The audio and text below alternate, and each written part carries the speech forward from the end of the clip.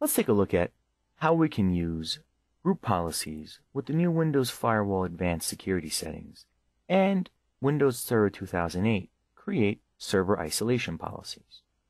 The first thing we do for server isolation is to create an OU that all our servers are going to reside in that we want to be isolated and protected. Let's go ahead and create a new OU called server ISO.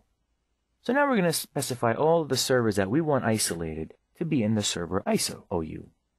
Now we're going to go ahead and create a new group policy. We'll call this server ISO GPO. We're going to then go ahead and edit it. And we're going to go to Policies, Computer Configuration, Policies, Windows Settings, Security Settings. We're going to open up the Windows Firewall and Advanced Security node. And under Windows Firewall with Advanced Security node, we're going to locate the connection security rules. We're then go ahead and create a new rule. Now, as you see, we can create an isolation rule, an authentication rule, a server-to-server, tunnel, or custom rule. The goal of this demo is to create an isolation rule.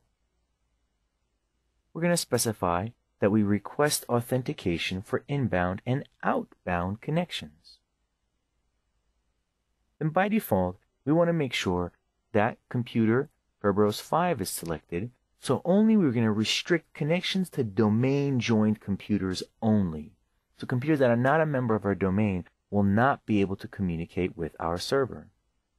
Go ahead and click Next, and we're going to make sure that this rule applies to the domain, private, and public network connections.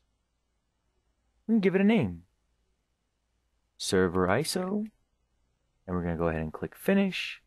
So as you see, now that we've configured this isolation policy, any machine that is not a member of our Active Directory domain will not be able to connect to the servers that we have placed within this server ISO OU.